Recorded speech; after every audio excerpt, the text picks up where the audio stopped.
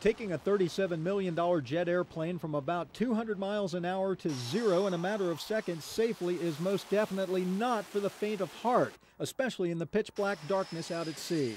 No matter how much you train or how much you think about it, that heartbeat just starts picking up and the adrenaline rush every single time. Day or night, around the clock, that's what the new USS George H.W. Bush crew is doing this week, carrier qualifications. It's hard work, but a heck of a lot of fun for the entire Bush team after years tied up at the pier during the construction phase.